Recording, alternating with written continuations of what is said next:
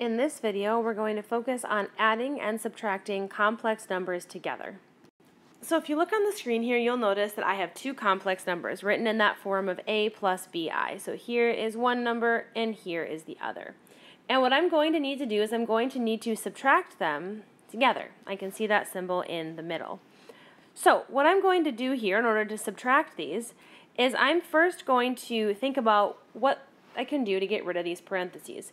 Now you should remember from previously in your algebra career that if you have nothing or a positive out in front of your parenthesis, it's really a distribution of 1. So what we can do to that first parenthesis is we can just distribute a positive 1 and rewrite it as 7 minus 6i. Then from here, the second parenthesis has a negative out in front of it. So if we use keep, change here and we throw in a 1, what we realize here is this subtraction is actually saying it's a distribution of negative 1. So if we distribute that negative 1, we have negative 1 times 3, which is a negative 3. And then I'm going to use keep, change here quick, but I have negative 1 times negative 6i, which is just a positive 6i. So I start off by distributing out 1s and negative 1s accordingly.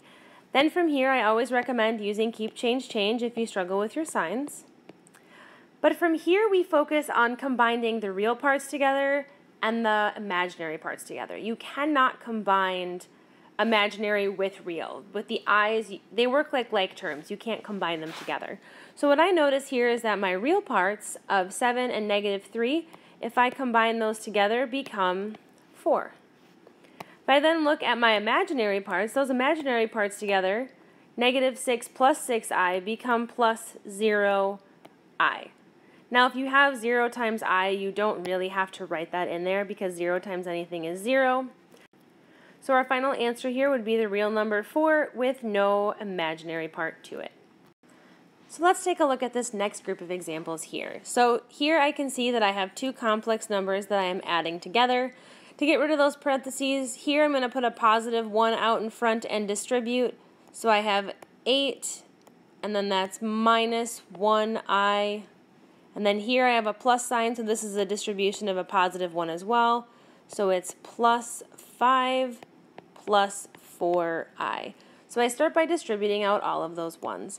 Then, as I suggested before, utilize keep, change so you don't make an error here. And then combine your real parts and your imaginary parts. So here I see that 8 and 5 are the real parts. So I'm going to combine those together to get 13. And then I have negative 1i and 4i, which are the imaginary parts. And those combine together to be 3i. So my final answer here after I add those two complex numbers together is 13 plus 3i. Now if I take a look at this second example here, it looks like it's written a little bit differently. We have a real number at first, and then we have a complex number that is imaginary in the middle, and then we have a pure imaginary number at the end. So what I'm going to start off doing here is I'm just going to get rid of my parentheses by distributing here a negative 1 because of that subtraction. So if I distribute that, I end up with 13 plus negative 2 plus negative 7i plus 5i. And now that I've gotten rid of all of the parentheses, I'm going to focus on combining like parts. So here I see that my real values here are 13 and negative 2, so I'm going to combine those together to get 11.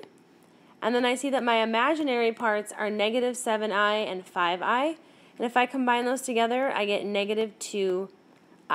And then if you don't like writing your answer as keep, change, you could also write this as 11 minus 2i. Either answer would be acceptable.